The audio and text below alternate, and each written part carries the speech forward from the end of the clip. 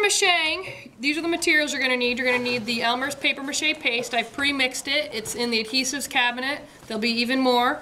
Get one of these containers from the adhesives cabinet. Pour some in. If you're going to have any left over, pour it back into the container. Never down the drain.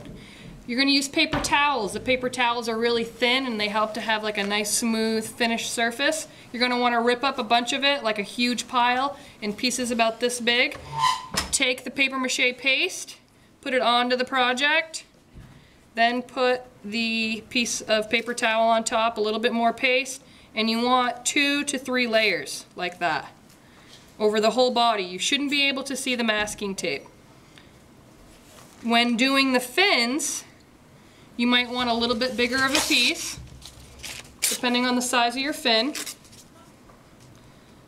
And you'll lay a larger sheet on the fin. So the bigger the piece, when you're doing it on the body, you might have it wrinkle and fold, and then that won't give you as smooth of a surface. It could give you a nice texture though, so that might be something that you like.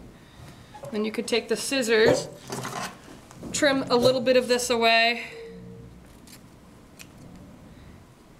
and then when this top piece dried, you could flip your fish over and then try to apply the paper mache to the bottom. But while it's still wet, I want to add a couple layers to this part of the fin.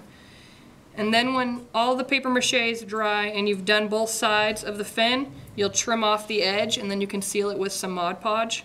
And I'll show you that adhesive. And just make sure that the paper towel gets covered and is wet. You'll be able to tell that it's wet. They'll change color slightly.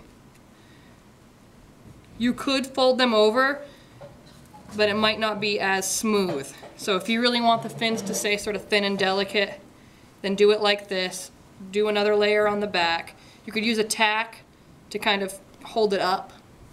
Let it dry, and then you could flip it over. And paper mache the other side. Again, 2 to 3 layers, and you shouldn't be able to see the tape through it. And then that's pretty much it till we start doing the painting. Can you turn that off, please?